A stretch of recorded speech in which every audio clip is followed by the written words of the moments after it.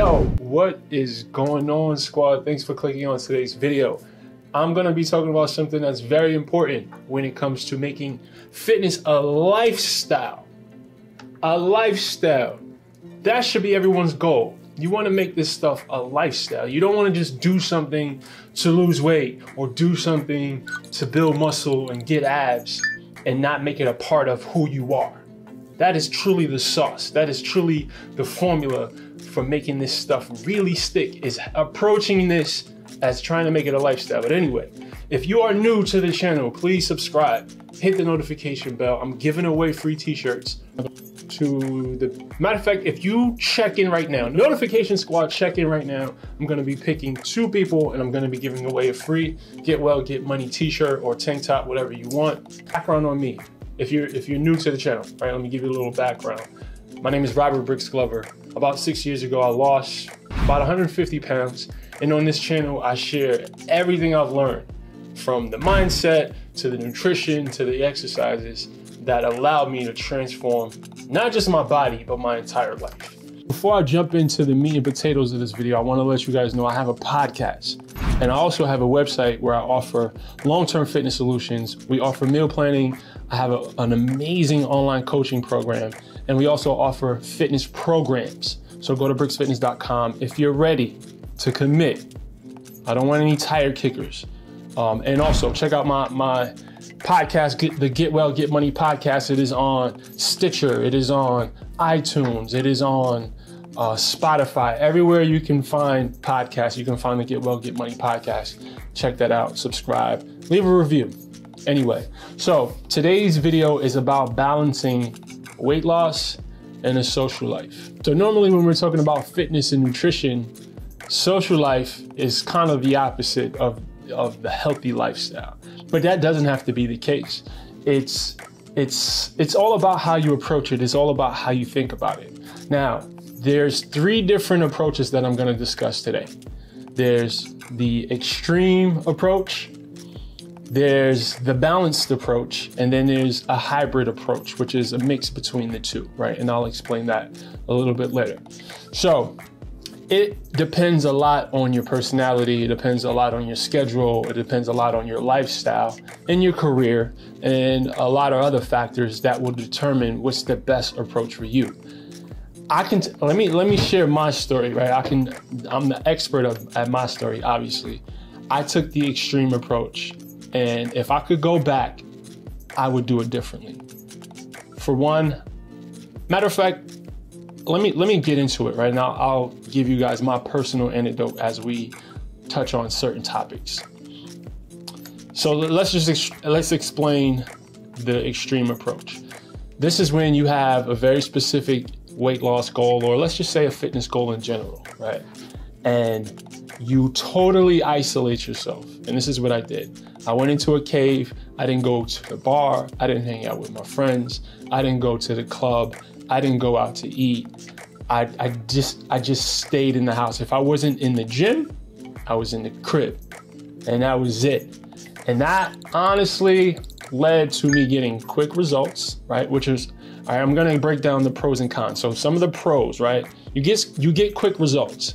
You're extremely focused because you don't have any distractions, right? But I think that's all the pros there is, right? You get quick results, but the results don't last long. So let's go into the cons. The cons, my mental health, right? By taking the extreme approach, I had very poor mental health. I was absolutely miserable. You know, I had no balance in my life. I was lonely. I was depressed at times. So this extreme approach didn't serve me well. I'm not saying it won't work for you, but it didn't serve me, and it doesn't serve most people well. I ended up hating my life. Like it sucked. I was absolutely miserable. And it definitely negatively affected my mental health, straight up. So now let's talk about the more balanced approach. Now, I think the balanced approach, right, and this is kind of the opposite spectrum. You're not going super extreme, you're not isolating yourself, but once in a while, you'll sprinkle in, you know, a night out with your friends where you have a few drinks and take yourself out for dinner. Maybe, you know, let's just say 3 times a month, right? Let's say you do this 3 times a month. There's pros and cons, just like with the extreme approach. With this approach, you'll find ways to incorporate fitness and nutrition into your lifestyle better, right? Because the extreme approach is exactly what it says. It's an extreme approach. It's not something that you can sustain over a long period of time, right? But when you take the more balanced approach, you learn how to massage good nutrition and exercise into your everyday life.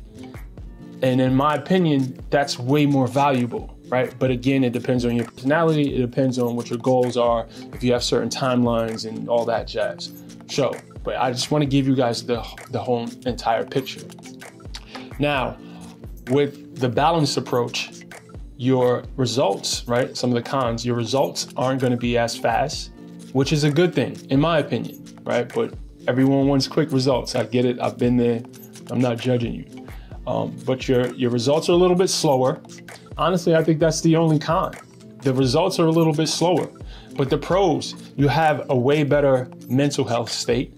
You're able to massage everything into your lifestyle. You just feel better.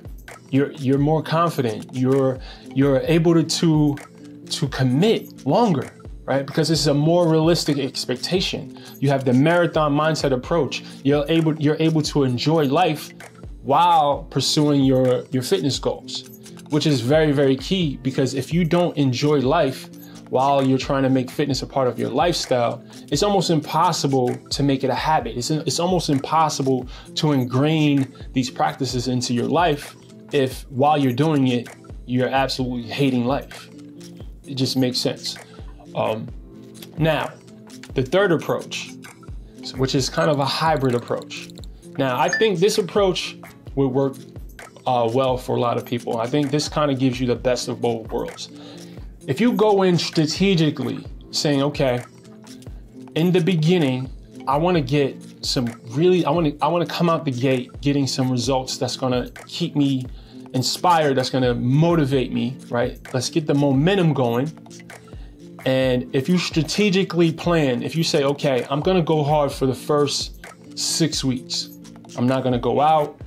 I am going to be focused 100% on my nutrition and on exercise. And then after 6 weeks, I'll slowly start incorporating more social situations, right? And I'm going to get into some details in a second. I'm going to start sprinkling in social situations where I'll hang out with my friends once in a while after the first 6 weeks. So this is the hybrid approach. Now, when you're doing the balanced approach or the hybrid approach, you want to make sure that you are still mindful of the calories that you're intaking, but you're not restricting them. So yes, you can go out and have maybe 2 or 3 drinks, right?